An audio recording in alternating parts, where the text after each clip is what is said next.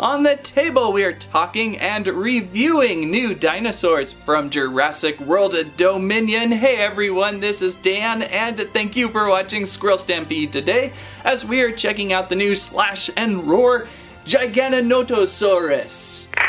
What's that? That's not how you say it? Oh, okay, well we'll get Dr. Grant in here hopefully to help us out pronounce this awesome new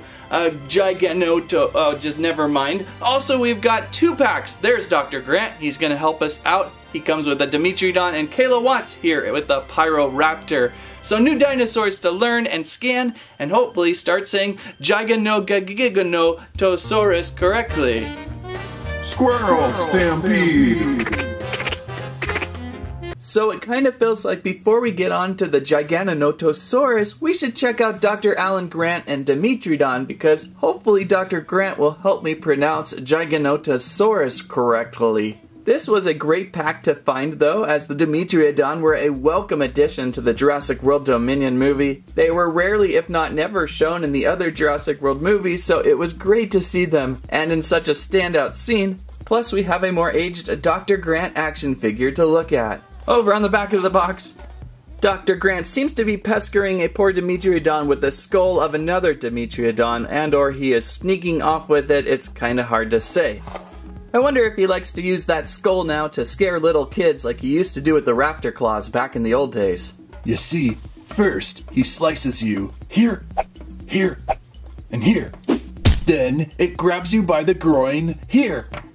Oh, Alan. Then it does a body slam. Then it will latch onto your side again. The point is, you will be alive as it starts eating you. So, show a little respect here, okay? Anyhow, let's get these 2 out of box. And there we are with the 2 out of package, pretty much as they are seen in package, as most of these are pretty easily seen just sitting on the outside of their package. Huh? And the 2 figures outside of the box looking pretty much like they did inside the box. We have our Dimetrodon here, pretty tall, a fairly tall dinosaur for a short dinosaur. What? Its large neural spine sail about the height of Dr. Grant, or maybe just a little more. We all know Dr. Grant uses his hat to heighten too. Dimetrodon. Whoa, Alan, that hat makes you look really tall. Why, thank you kindly, ma'am. Dimetrodon. Dr. Grant currently tormenting the poor Dimetrodon with a skull here.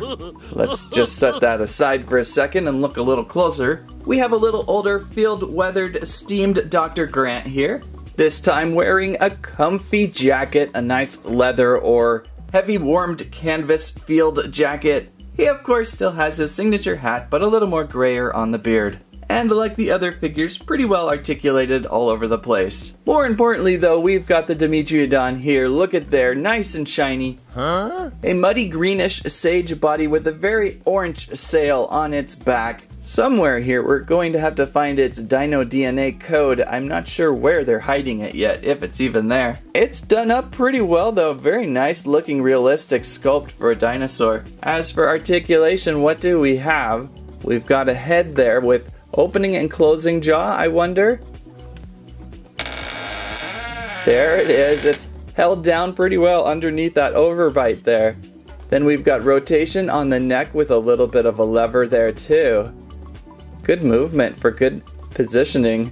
We've got shoulder joints that rotate around, and it's kind of hard to get those front feet flattened down, but there they are. And back legs also on hips that rotate just enough to kind of maybe do a little bit. They're a little bit kind of flat to the ground as is. I wonder if the code, there it is, it's right on the back of its sail. There's the code. I was not sure about that, but it's hidden in the back of the sail.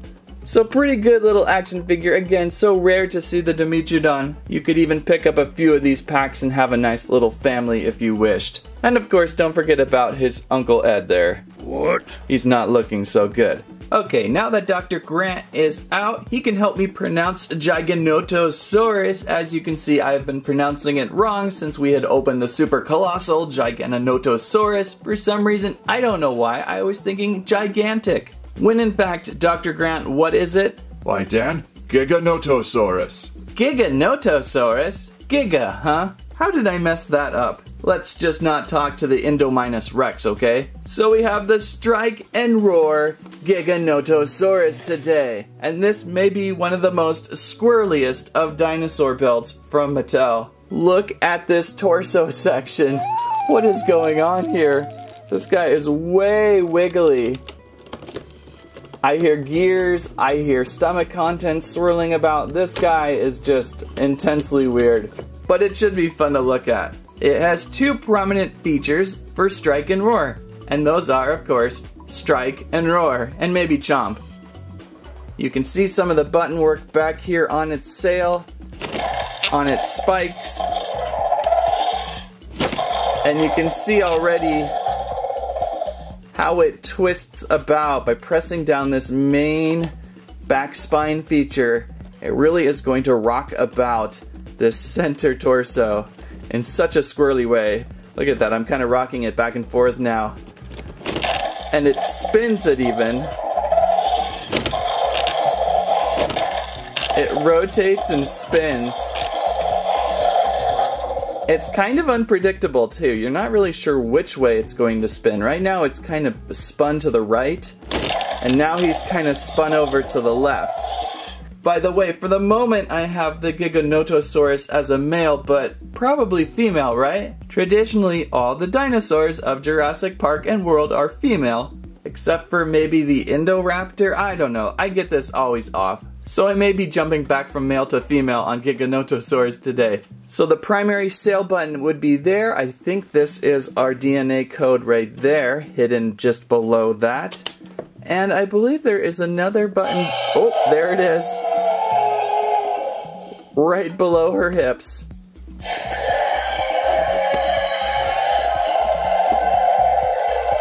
Let's open up. And the Giganotosaurus has been removed from box.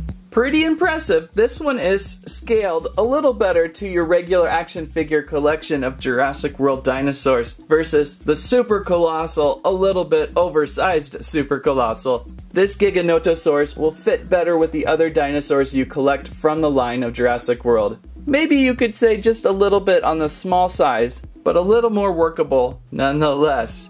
She's kind of in a muddy green sage color too, very close to what we saw with the Dimetrodon. Maybe actually one of the more poorer painted dinosaurs of the collection. Mostly the whole body is this sage green. There's not really an underbelly color.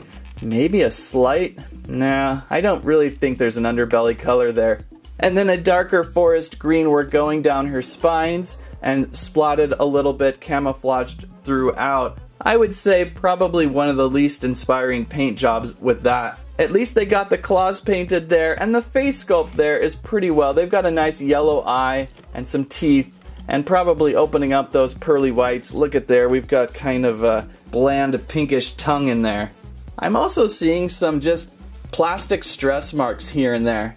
I don't think it's paint apps. I see some plastic stress here, some stress there, here and there. I don't know, maybe from being bumped around in the package. The green plastic had a tough time with it.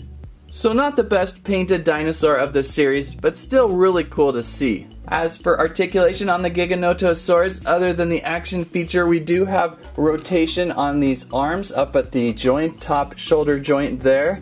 And we should have hip movement. Looks like on a nice clicky ratchet to help stand it.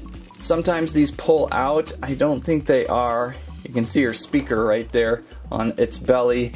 I'm going back and forth with her and him again. And feet that rotate. And a tail that has all sorts of hinge work going on, kind of incorporated with the Strike and Roar. Now that we're out of box, we can more correctly check out the Giganotosaurus' action feature of the Strike and Roar. So again, it all involves this main back spine here.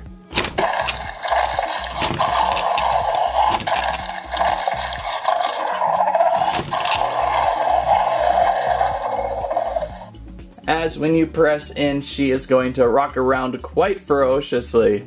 But not as ferocious as Strike and Roar Dr. Sattler. Alan, run! Now that we're free from the box, you can just see the rotational value around this central torso abdomen area. It looks kind of funny the way it is. It's like a shell of this dinosaur eating this part of the dinosaur as it connects together, giving it this crazy full range of motion. If you press slowly, you get a nice round attack, if I can get it there. There we go. You get a little more leverage by pressing closer to the spine up top than in the back. That's a little bit trickier here, so press your thumb here, you get a little more leverage. And if you do it slowly, she'll rock around slowly. If you do it quickly,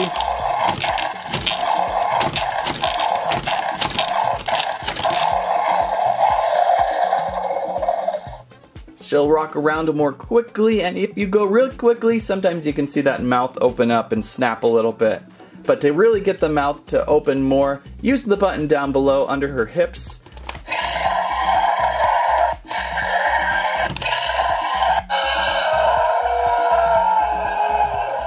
And use that. And use that in tandem with the top button. Man, she is pretty loud.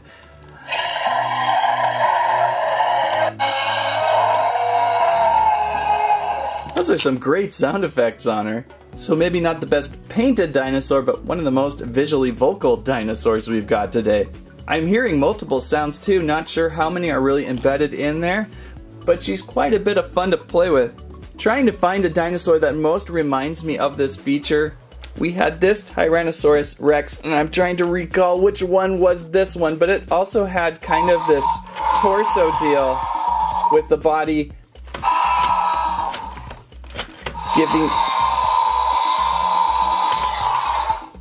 creating a nice hinged region there. Not as squirrely as the Giganotosaurus today though. So let's do a quick scale comparison as best as I can do with the super colossal Giganotosaurus, I think I will still call it. Absolutely huge, filling up the whole screen, and bringing out our new regular sized Giganotosaurus scale. You can kind of see a little bit smaller, about half the length, maybe just a little bit less, really taking up a lot of screen here. Actually, the Mega Super Colossal painted better. Look at that, actually has the belly, underbelly, a sandy color, no sandy color here, which is funny because usually you get a little more detail out of the action figure scale figures. The Super Colossals are just so huge they can't do too much paint at, but it won the war there. Of course, it didn't get its paws clawed.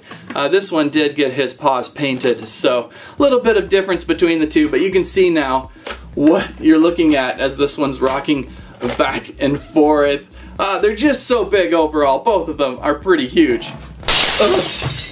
So a pretty fun dinosaur to check out if you can find her. A little bit better scale again than the Super Colossal, will fit a little bit better in storage and on display and on eating action figures too. We'll get to the codes in just a second. Let's check out Kayla Watts and the Pyroraptor first. They're over here. That's our first time looking at a Pyroraptor. Good to see some more action figures today like Dr. Grant and Kayla. They go so heavy on the dinosaurs now they forget about the actors in the movie. The Pyroraptor certainly looks interesting. In the box here, what does we have on the back? Pyroraptor and Kayla, and a Scanda code. Let's open up and see how this raptor stands. And it's Pyroraptor and Kayla Watts. I think the scale between the two looks pretty good. The Pyroraptor is certainly ready to jump and chow down on poor Kayla. She's got her little dino taser though, so I think she'll be okay. Pretty nice looking raptor toy though, maybe a little deeper red than I would have liked. A little brighter would have been fun. You can see her feathery plumage tail there, and a little bit of feathery plumage coming from the top of her head and down under her arms there. Right now in a pretty much I'm definitely going to attack you stance. For articulation we can open and close jaws there, rotate arms at the shoulder point. head rotation there on the neck, hips up there up top, they do not move out about, and then tail there is rotatable, but I don't know why you would want to do that. It would look kind of silly. And of course, I think I spy a scan code there somewhere on the back. See if we can get our fingernail under there. It's a little tight. Yep, there indeed is our DNA scan code. As for Kayla, I think they did pretty good on her action figure, a little bit better than what Lego did with their minifigure. Her head sculpt seems pretty well done. I can see her face in there. Although again, maybe a little bit bland on her jacket and shirt. I think she had a little more flair going on with what she was wearing. More patches and visual striking things. But again, super awesome to see characters in the movie represented in action figure form. We've got several more to go. I hope they keep producing more. Okay, we can load up our Jurassic World Dominion app here, which has been combined with the other apps from the past. I think I may have said things wrong earlier. You can still find everything inside. You just have to look around for your older dinosaurs. This just mainly features the Dominion cast up front here. Right now, Dinosaur of the Week, who do we have? Oh no, Dan, good luck saying this one. A little help here, Dr. Grant. Grant is indicating he does not know aquatic creatures as much. This is maybe the Dimetrodon, maybe. Did I say that correctly? Underwater there. Very kind of maybe Mosasaurus-esque, but a little bit smaller. A lot smaller, probably. Pretty cute. Lots of great new dinosaurs in here. Okay, so let's do a scan on our Pyroraptor. See what we can discover. Oh, there's the head of our Giganotosaurus. Alright, here, see what we got. That was quick. That grabbed on quick. The new scan codes must be easier to read. There's the Pyroraptor. A little more orangish red here in the animation, which I kind of wish we had saw with the action figure. A little more exaggerated would have been fun on the figure. There she is. These are very plasticky in the animation, the way they feel. It's almost like you're looking at the action figure alive and instead of a dinosaur. There she is though. I love the little fly that flies around. As for information, oh, that's the augmented reality thing. We'll skip that. It's a little harder to do on our table here. Oop, I lost her. Where'd she go? There she is. Where's our facts? Okay, so there we go again. Look at that. The human there on this picture looks even larger than what Kayla does to the action figure there. Diet of meat, weight of 1 dog, I would say 2. The Pyroraptor looked certainly larger than that, and found over there in Europe. So there is a little information there. I wish they would do a little more bio like they used to with some of the facts, but we don't see that really anymore. Use the app. Oop, I don't really need to do that. Okay, so let's just move on.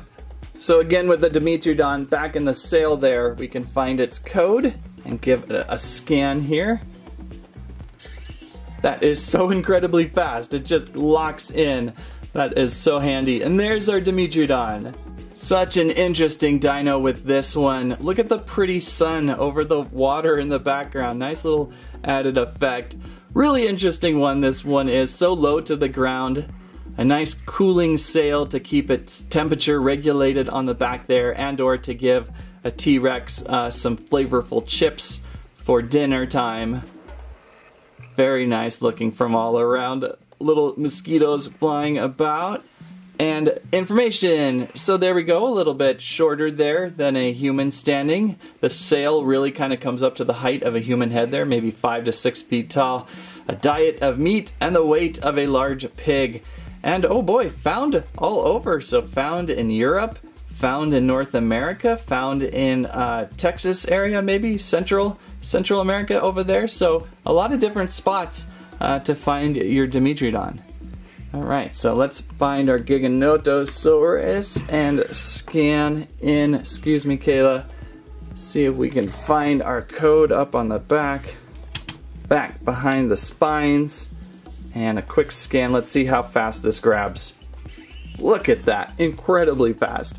And we've got our Giganotosaurus. Did we see one before with the super colossal? I'm already forgetting. This one, kind of in a shady, foresty pine tree grove eating some, or wanting to eat something, because I'm sure a dinosaur of this scale is going to really want to eat a lot. Look at that head. It's just breathing there up and down. It must take a lot of energy to fuel this guy. It is so huge. What a great looking dinosaur. What do we have for some information? So there we go, it's quite large. I think the image isn't perfectly matched though. That human there looks pretty big, very close to the action figure scale again. It looked certainly much larger on a movie screen. Diet of meat and the weight of 1, 2, 3, 4, 5, 6 cars. Interesting choice of just a regular car there. Found down in South America. One of the largest theropods to really put up against the T-Rex there. Absolutely stunning and fun to find. Cool. And there we have today's discoveries of Jurassic World Dominion dinosaurs from Mattel. This wave just recently hitting store shelves here in August 2022. If you're looking for all three, they should be popping up pretty well. I found these over at Target, and they are great to include into your Jurassic World Dominion and or any Jurassic World and or any dinosaur collection. And what do you think about the Giganotosaurus of this scale and of this strike and slash? Quite the action feature on this dude, plus a couple great action figure combo packs. Never disappoint. If you like today's video, please give us a squike, a squirrelibe, and a squamment, your favorite new dinosaur of today, or maybe one that's not been shown yet. We will see. Thank you so much for watching. That's what I have to say about that. Alan, run!